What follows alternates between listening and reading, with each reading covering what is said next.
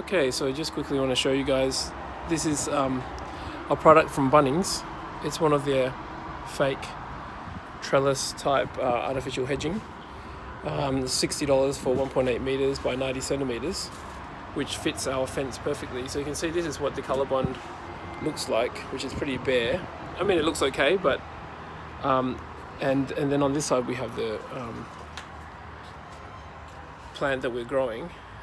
Obviously it's taken some time to grow, but here is a fake plant which looks amazingly real to me anyway. One of the problems that I had was wondering how to attach it onto this colorbond without having to put screws in, and the lady at Bunnings came up with a brilliant idea, which is to get these S-hooks, which you can see the label there. It's an all-purpose square hook. So this all-purpose square hook, which is attached onto the end like this, and it's actually square on one side. So I'll just quickly show you guys. Like this.